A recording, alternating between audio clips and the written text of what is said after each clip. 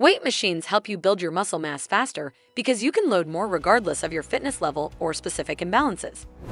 They're also great for beginners, target specific muscles without tiring your whole body, and reduce the risk of injury. On the other hand, free weights might not build as much muscle fast, but they help you build power. Plus, free weights are versatile, work many muscles at once, including the smaller stabilizing ones, and boost overall strength. You can even use them for cardio and endurance. That's why a well-rounded routine should incorporate both. You can pretty much stop watching the video here. But you'll be missing out on me delving into intricate analyses, explanations, and studies. So, if you want to join me on this journey, like this video, subscribe to this channel, and let's get started. 1. How do you build muscle? When you engage in resistance training, such as weightlifting or bodyweight exercises, you create tiny tears in your muscle fibers. This process is known as muscle hypertrophy. The exercises should be challenging enough to stress the muscles, leading to muscle fiber damage. After a workout, the body repairs these damaged muscle fibers through a cellular process. It fuses muscle fibers together to form new muscle protein strands or myofibrils. These repaired myofibrils increase in thickness and number to create muscle hypertrophy. And that's growth. Technically, machines allow you to lift heavier even if you're a beginner, have muscle imbalances, or weird biomechanics. For example, someone with poor ankle mobility and a stiff lumbar area might not be able to squat deep with perfect form if they lift heavy. Now you have two options. Learn to squat using the wall or a box. Mitigate poor ankle mobility by placing a plate underneath your heels. But this takes time. The other option, if you want to build muscle fast, is to use the leg press machine, which will allow you to lift heavy even if you're a beginner. Now, let's say you're a beginner. You may not know how to execute the perfect lunge.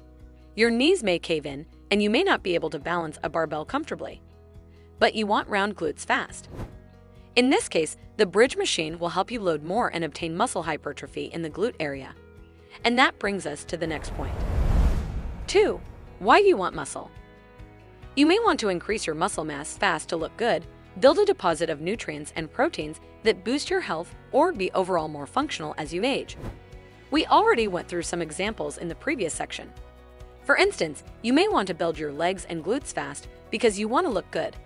There's nothing wrong with that. And in that case, gym machines help you obtain hypertrophy faster. But if you're looking for long-term muscle building and functional strength, you should also use free weights. That's because using free weights like dumbbells and barbells challenges your balance. They allow you to move dynamically, and that prepares you for life. Plus, this dynamic training challenges your stabilizer muscles, which are markers of functional strength. So you'll be able to balance your groceries and your grandkids even as you're climbing stairs when you're 80. Another thing is that free weights build overall body strength even when you're targeting just one area of your body. For example, overhead shoulder presses require you to engage your glutes, abs, and triceps to push the dumbbells up. But the shoulder press machine takes the pressure off those areas so you can only focus on your shoulders. Although that builds maximal strength for your shoulders, it takes longer and doesn't improve your overall functional abilities. How easily bored do you get? You can't build muscle unless you're actively doing some form of strength training. And if you get bored easily, you'll tend to skip the gym. Unfortunately, using gym machines takes a lot of time. Lifting heavier also means taking longer breaks between sets. Conversely, lifting free weights allows you to employ other strategies to grow your muscles. You can incorporate plyometrics, supersets, add pulses, or try different variations of the same exercises. But machines just allow you to play with the speed, weight, and number of reps. So, although they can create more muscle hypertrophy faster, they're not as entertaining. Plus, I can build a 20-minute total body workout with dumbbells that will leave you sweating and pumped, basically building your cardiovascular endurance, muscles, and functional strength. But 20 minutes on a gym machine can target a specific muscle better than dumbbells. What does the science say? I'll cut the suspense. The science says nothing we didn't already cover. Basically, both free weights and machines can be effective for increasing muscle strength and hypertrophy, with the choice largely depending on individual training goals and preferences. Honestly, that's fairly disappointing, but it's common sense. For example, one meta-analysis compared the effects of free weight versus machine-based strength training on muscle building, specifically focusing on maximal strength, hypertrophy, and jump performance. The review included 13 studies with 1,016 participants, 789 men and 219 women. I'll include the link to this study in the description box below. Strength gains in free weight exercises were found to be more significant in free weight tests, whereas machine-based training tended to increase strength more in machine-based tests. Basically, you're good at what you're training at. However, no significant differences were found between the two modalities when directly compared for dynamic strength, isometric strength, jump performance, and hypertrophy. The study concludes that the choice between free weights and machines should be based on individual preferences and goals.